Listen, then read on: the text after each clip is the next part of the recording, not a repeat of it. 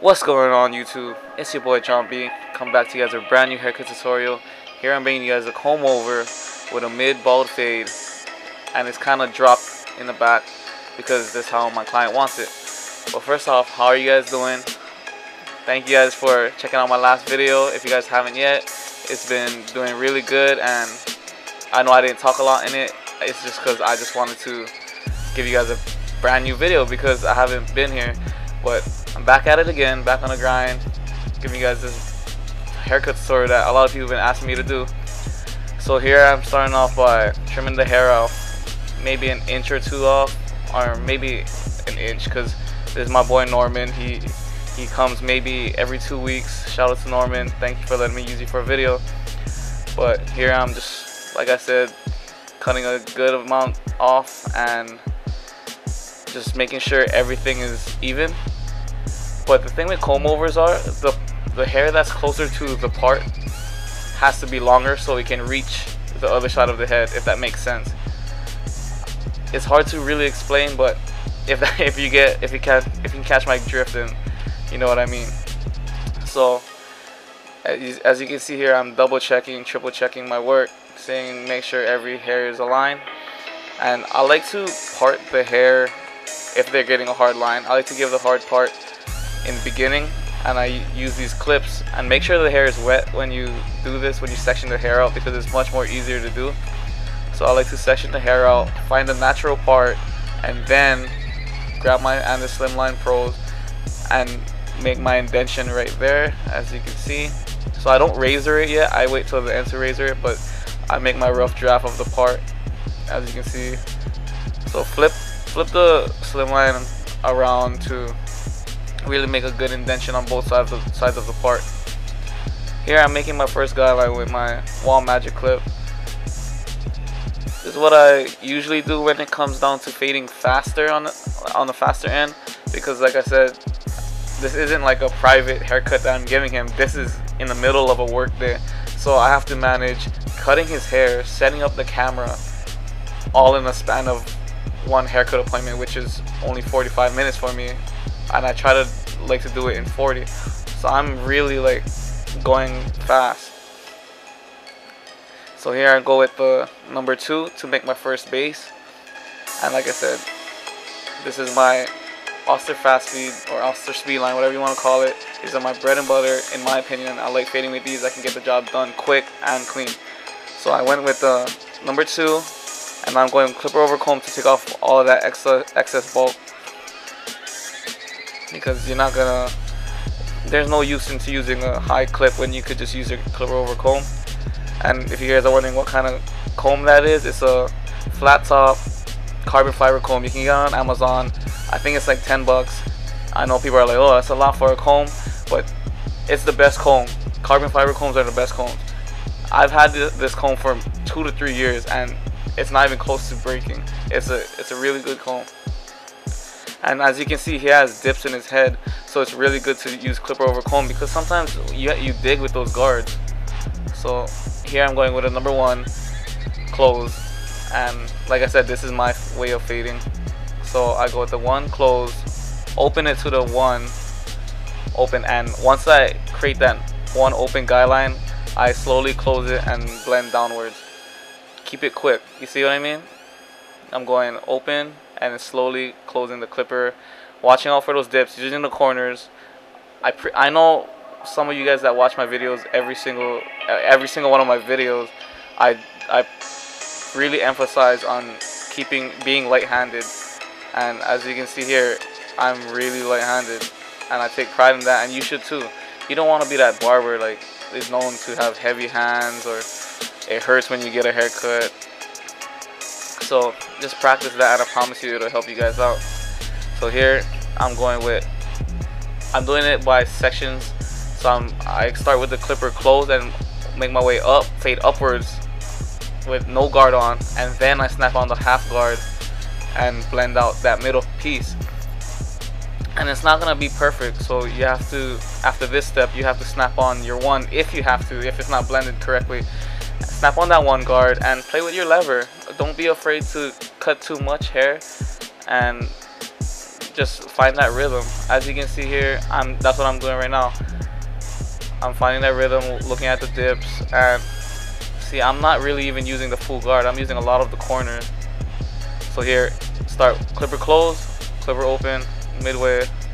You can see my lever, it starts closed, and the higher I go, the more open my clipper is. So after this, I'm gonna grab the half guard and clean up that little line that you can see right there. Right there. So, like in real life, I did this in like 5 minutes or less. You know what I mean? Like, you don't have to take so much time fading someone's hair.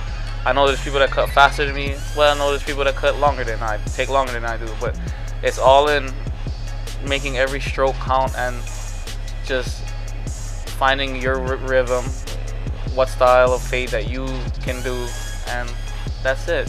You know what I mean? Not every barber is the same. That's why I never try to like look at other people's work and criticize it, because that's just their style of cutting. And I'm not saying I'm the best, because I know I'm not. This is just my way of cutting. This is my barber career, you know what I mean? And I'm just trying to give you guys tips on how much I know. I've been cutting hair since 2012, and I know there's people that have been cutting longer, but I feel like I'm in a position where I can help people out. So here I'm going downwards with my Annis tail liners, and I don't really recommend doing that step too much, but I know my clippers enough to a point where it won't affect the client, it won't hurt the client. So that's another thing you guys should work on, is making sure that the client, not any client, but your clippers are adjusted to your pressure of hand. You can't be heavy-handed and have really close clippers. That's when you're gonna cut someone. You can have sharp, zero gap clippers and be light-handed, and it'll work like a charm. So I'm gonna just let you guys listen to some music for now while I finish up this other side. I'm doing the same exact steps, but really pay attention to how I'm using the corners and how fast I'm cutting this dude's hair. Yeah, it's sped up, but it's only sped up by like 2 times or something like that. It's not sped up by a lot. So just practice speed and strokes and making every stroke count. I'll get back to you guys.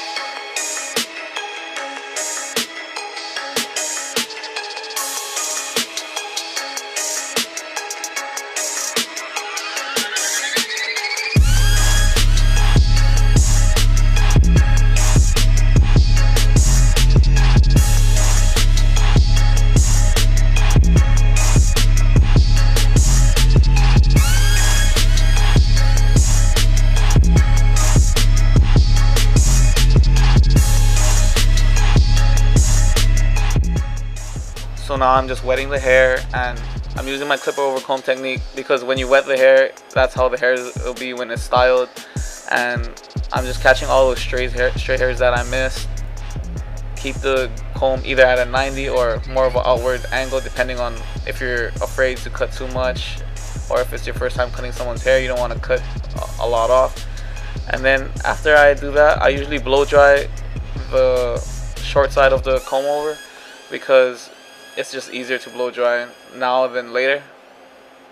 And these are my slim lines that I'm using to line up with. And I know the lineup isn't like the crispiest lineup, but that's another thing where you have to learn that not everybody's lineup is crispy. Not everybody has a perfect box. And a lot of people use fibers and stuff, and I have nothing against fibers, but just for me, I don't like using it. I only use it if someone requests for it. I do have it on deck just in case, but in him particular, he doesn't like it, and that's okay. It's okay. Some people like it, some people don't. But I'm not gonna front and put the fibers in and not tell you guys. You know what I mean? If I put fiber, I'm gonna say it. But here he does have kind of tough skin, so I do put water in there just to soften the skin, get it ready for the straight razor. And for you beginners out there that have a hard time straight raising parts, just know that it's okay to struggle in the beginning, because that's how I was. That's how I am sometimes still. I'm still not that good at razoring parts, but just try your best to make a good indentation with your liners first, and then come back with the razor and pull the skin. That's the #1 tip on every straight razor. Pull the skin away from the direction you're razoring, and don't ever go side to side. Just up and down strokes. As you can see right here, I like to use my middle finger, thumb, pointer finger, whatever feels comfortable. Don't oblige to every single rule where they tell you use your thumb only.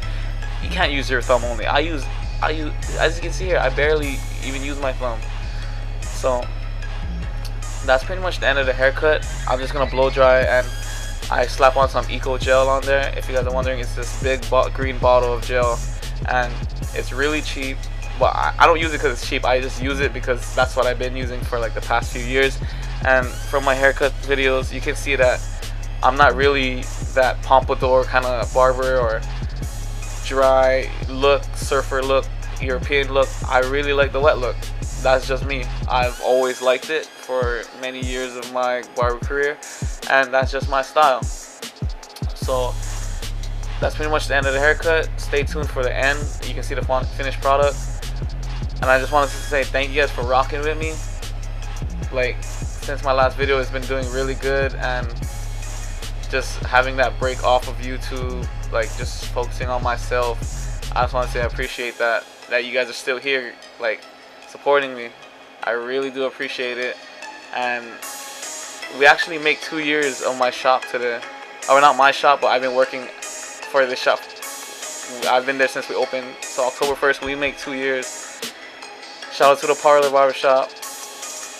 You know what, drop a like on this video if you guys want me to vlog our 2-year celebration. We're only gonna do something small at the shop, but thank you guys, and yeah, thank you guys for tuning in. I'll be back with more videos. So don't forget to like, comment, subscribe. It's your boy John B, and I'm out.